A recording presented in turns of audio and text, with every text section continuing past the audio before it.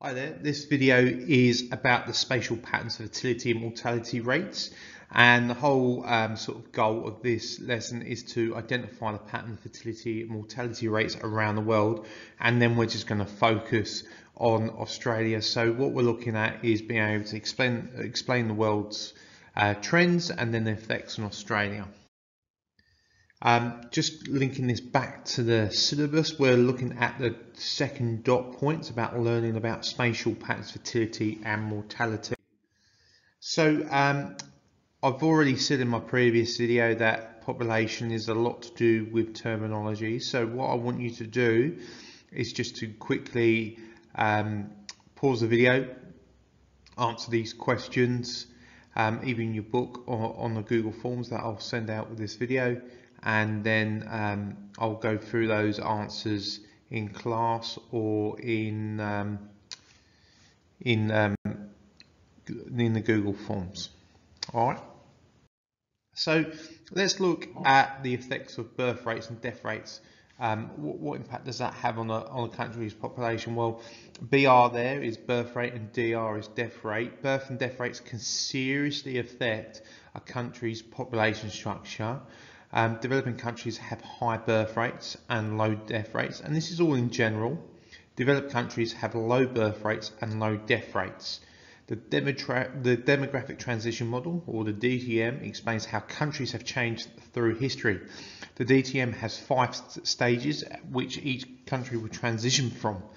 Now, there are very, very broad sort of trends there, and these all are affected by fertility and mortality rates. So fertility rates are the number of babies per 1,000 women that are born in a country, and then mortality rate is the number of deaths per 1,000 per year in a certain country. So obviously fertility rates affect birth rates and mortality rates affect death rates, and there's a sort of a transition of how countries sort of go through, and that's heavily reliant on development as well. So this is what the demographic transition model, and you can see those dashed vertical lines, and there's sort of the different stages. You can see stage 1 here, and I'll just get the highlighter out here. This is stage 1 in the yellow, and you can see that population sort of is the same. There's some ups and downs, but we can see that here birth rates and death rates are high. So when population goes up, birth rates go up, death rates go down. When death rates go down, birth rates go down, and population decreases slightly. So this is what happened throughout pretty much most of human history up to about the 1800s, and then we start seeing the death rate fall. And I'll get my red highlighter out here. So this is stage 2, and we can start seeing that death rate here is decreasing. Why is this? Well, it's mainly due to technology and scientific knowledge. We started sort of using better medicine, better hygiene in hospitals, and as a result that kept a lot of people from not dying. The birth rate is still very high.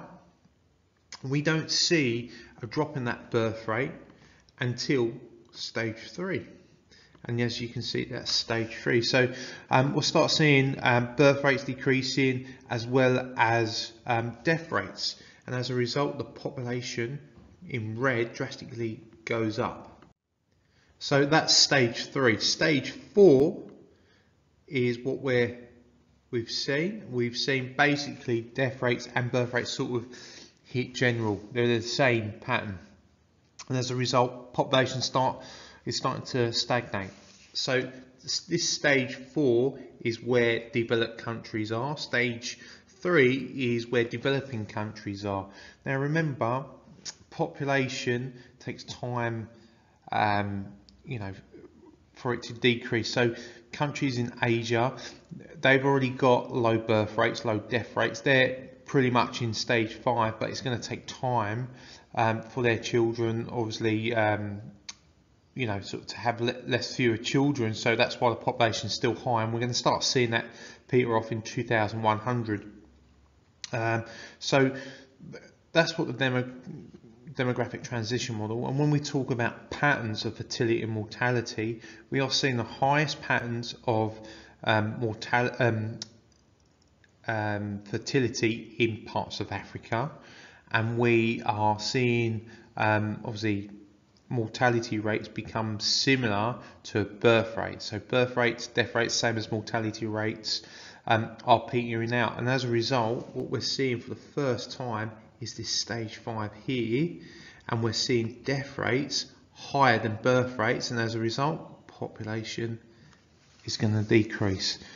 So that's what's happening, particularly in countries like Italy and Japan. We are seeing an older population. We're seeing fertility rates decrease, mortality rates increasing in these developed countries, and a lot to do with that is the role of women, technology, those types of aspects of life. So Australia, where Australia would sit, I'd say it's in stage 5 at the moment. The only reason population is going up is because of international migration. But again, this is very general terms. So that's a demographic transmission model, and that's how it fits into mortality and fertility rates. And I sort of highlighted where Australia's place is in the DTM. I've just explained where it fits in. So stage 5, why is that? Well, because we're a developed country. On a whole, we're having fewer children, family sizes are decreasing. In the future, that's certainly going to decrease even more, and we're probably going to see some more international migration, particularly to help younger generations. So migration for labour really is going to be the reason why people come to Australia for good, and we're probably going to see younger migrants aged between 25 and 35 because they can be skilled and fit into jobs where we need them to be, and that will help and reduce issues like an aging population, which happens in Japan and Italy at the moment. So that's potentially what could happen. There's a more in-depth explanation if you need any more information, birth rates, death rates, and then talk about natural population change as well. This is the how do countries' population structure change over time. Remember, these are population pyramids, and they are very important. We've got males and females of a country, and then the numbers. What I want you to do now as a quick little task, I just want you to sort the 4 population pyramids into the correct order of the demographic transition model. So what pyramid should go first? What's stage 2? What's stage 3? What's stage 4? So I'm just going to quickly ask you to pause, go and do that. You can number these 1, 2, 3 and 4, and we'll go through the answer in a second. Okay, hopefully you've got the answer to that. These are how population structure changes over time and what it looks like. Obviously, this is stage 1.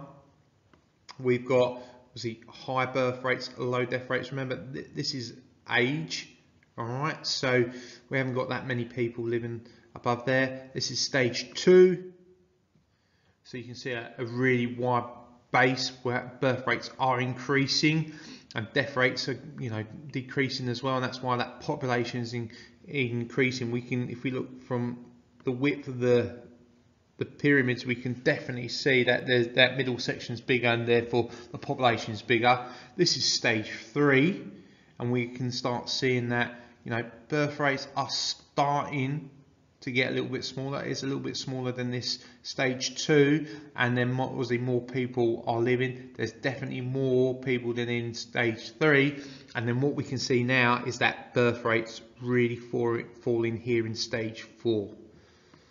So hopefully that's given you a bit of an outline of the population characteristics. We've talked about fertility, mortality rates and how they change over time and the world. What I'm going to do, I'm going to show you in class the Gapminder video about fertility rates, mortality rates, and maps from another website, GeoBlogger. So yeah, I hope that explains to you everything that we've done, and obviously big shout out to my year 11s. All right, thanks, bye.